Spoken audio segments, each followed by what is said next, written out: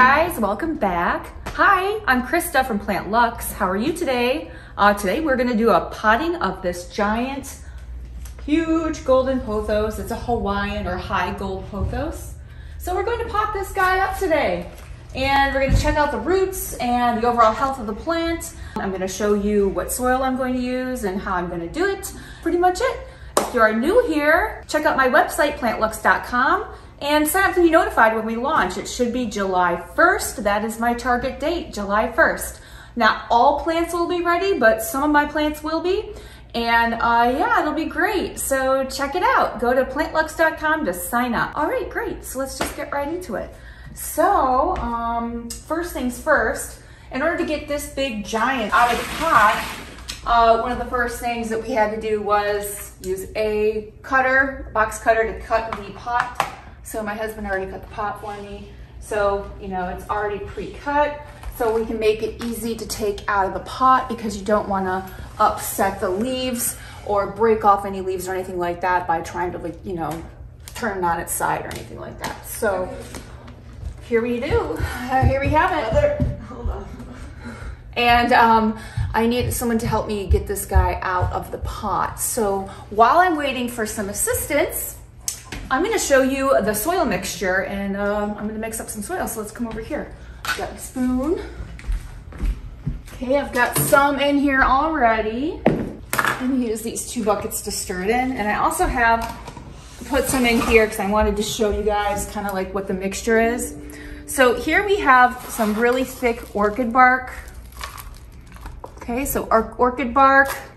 We have worm castings here, and perlite, and then we have also some vermiculite. It's already starting to kind of mix in there. Over here we have some activated charcoal, and we have some general potting mix underneath. I think that's all the ingredients. Oh, cocoa coir's in there too. Okay, so I'm just gonna go ahead and try to take a shortcut here.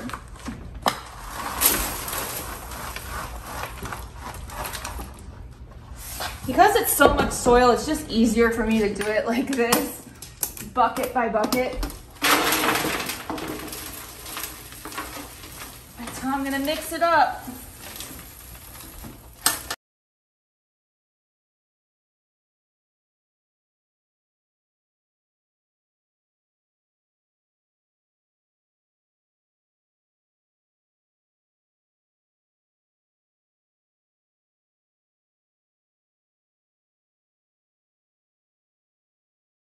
We've got some chunks of bark in there, lots of drainage, great for the plant, yet it'll retain moisture because it has a cocoa coir in it. And yeah, so it'll be great. Lots of drainage from the perlite, vermiculite, orchid bark, as well as the activated charcoal. You can see that the charcoal is throughout the mixture. So good mix. All right, I feel good about that. This does look like it is quite a substantially larger pot, but it is only 1 to 2 sizes larger, which is completely fine. You know, there won't be a root rot situation or anything like that because the bottom 2 inches of this pot is actually a chamber for like where the water runoff goes into. So the pot actually looks a little bit bigger than what it actually is.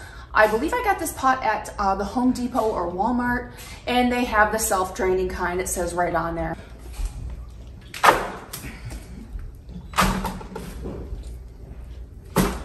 I did put a good amount of worm castings in this mix, so the soil is really fresh and the plant will really benefit from the natural fertilization. So I'm super excited. I think this plant will just be doing so much better once it gets into a new pot. And it is a good idea to repot or uppot.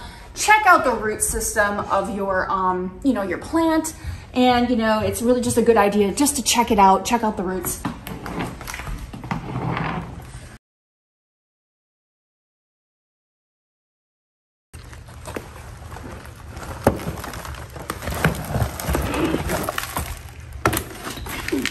How are we doing? Good, you got it. Okay. It's really unstable though. Well, you gotta lift. Do you need me to lift you? Okay. Do you want me to lift it up into the pot? Or do you want to cut some of those roots? Or I don't know. I just want to like see what's going on here. There is a little moisture, so it doesn't need to be watered. We got it out of the pot. Huh? They said you don't have any soil. Well, I could have you like lean it back, but be careful of the leaves. I want to look at what's on the bottom. So this is the root structure here. Some people tease the roots. You don't have to do that. You don't have to score them or tease them if you don't want to. You know, the roots find their way by themselves. Some people say it encourages growth. Will you tip it a little bit more so I can see the bottom? I'm just trying to, I'm just looking for bugs.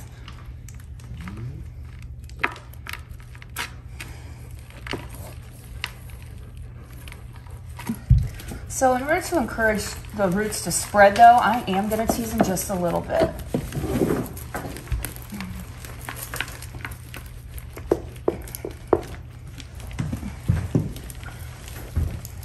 Is there a way we can get on the other side, Taylor? just gotta turn it. Can you push it forward? No.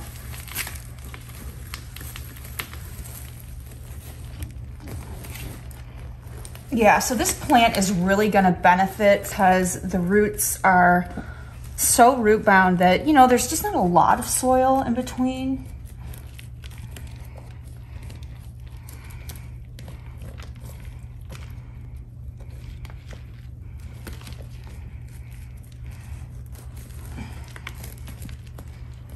Turn it on a little bit more also.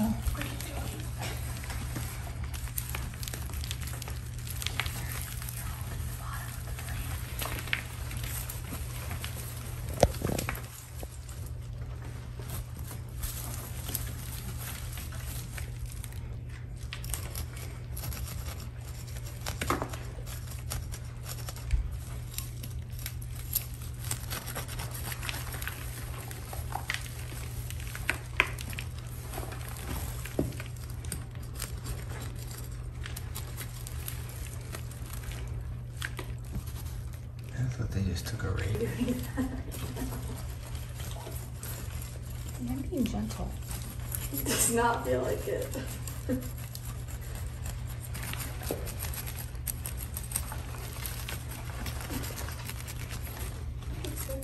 Okay. All right. So let's lift it. 1, 2, 3, go.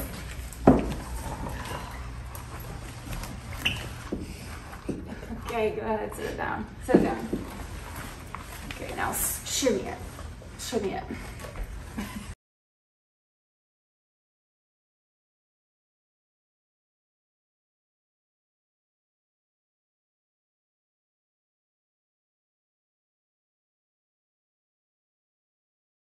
So I checked the roots and the pot for, you know, pests and so forth. I didn't really see any, you know, thing that I should be concerned about.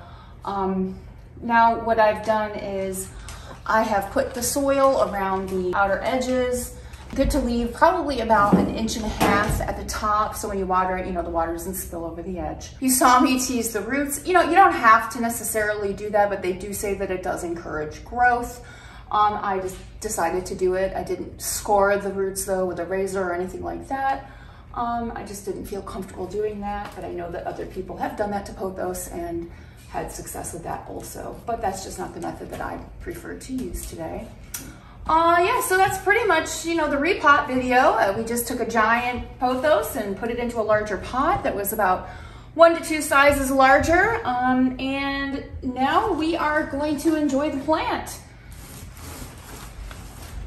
So we're gonna water it. And now that it's potted up, it has some more space to grow even larger, which is all to the good. Yeah, so thanks for joining me today. If you haven't heard about plantlux.com, go there and sign up to be notified for when we launch, which should be July 1st.